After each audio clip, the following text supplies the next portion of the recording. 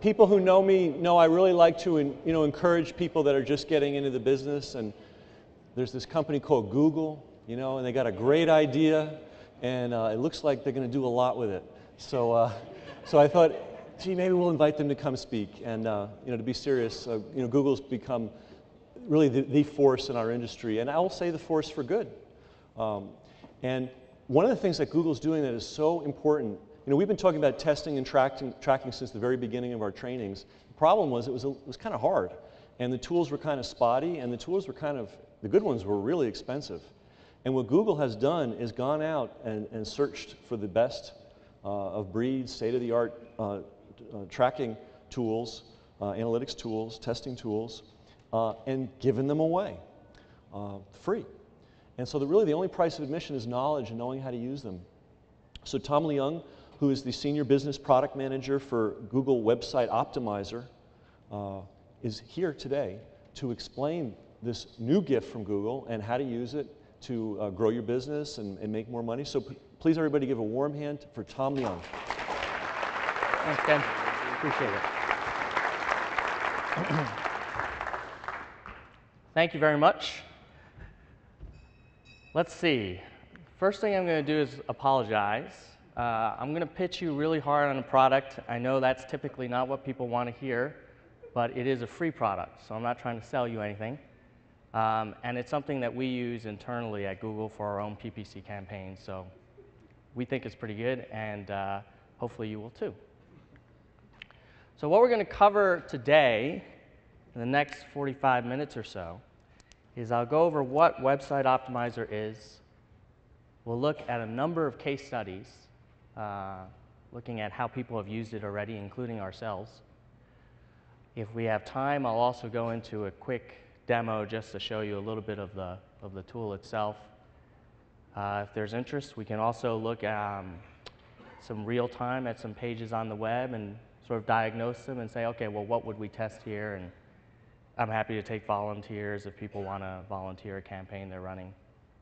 Then I'll also share some of the things that we've learned in the last, over 2 years of development of this particular product, and then some tips and resources and Q&A. Now, that's a lot in 45 minutes. So the next thing I'd like to do, well, you really can't see that, but these 3 things in bold here, the case studies, the demo, and the real-time diagnoses, it's probably not something where we can do all 3 in great depth. So what I'm going to ask you to do is pick one that you think is the most important. I'll do all 3, but I'll kind of weight it based on the interest. So if out of the 3 things, case studies, which is showing you different tests that people have run and before and after stuff, is really important, or the demo where we go in and we actually start setting up an experiment and we add tags,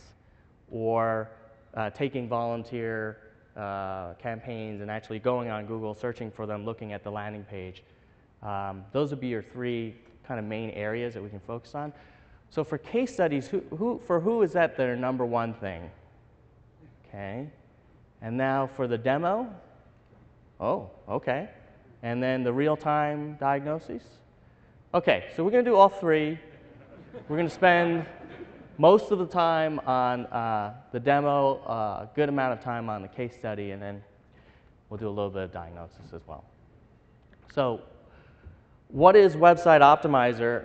It's really part of an overall marketing suite of tools that Google has developed. A lot of you are probably familiar with AdWords. Appreciate you using that product, by the way. It's what makes the other products possible in terms of making it freely available. And so AdWords is great about driving traffic to your site, right? It's about, like Glenn was talking about, picking the right keywords and then showing the right ads and getting people to your site. And that's fantastic, but that's really one of the 3 legs of the stool, at least from our point of view. The next one is Google Analytics, or whatever web analytics tool you like to use. And frankly, you could interchange this with Yahoo or Microsoft or AOL, whatever PPC networks you like, and then you use whatever web analytics tools you like to track what's going on. okay, I know this is getting a good click-through rate, but for those keywords that Glenn was talking about, he mentioned, well, what is the cost per lead? What's the conversion rate? What's the bounce rate? And so just because something's getting high clicks, but it doesn't convert well, it's probably one of the #1 killers of efficiency in an online marketing campaign. Those really expensive, high volume keywords that get lots of clicks and no sales. One way to figure that out is using web analytics tools. And actually, I think on Sunday there's a breakout session led by Tim Seward from ROI Revolution just about Google Analytics. So that's great about monitoring performance, what's going on. And then sort of closing the loop is Google Website Optimizer, which is to say, okay, I can do my best job in finding the perfect keywords that are the most likely to convert for me based on using AdWords and analytics. But then it's up to me to present those people searching for those words with the right content that's really going to convert them and persuade them. And every time you update your website, you're making decisions based on gut feel and best practices, but you don't really know what's going to work. And oftentimes, the changes you make will actually make things a little bit worse. And the only way to know is to scientifically do an experiment.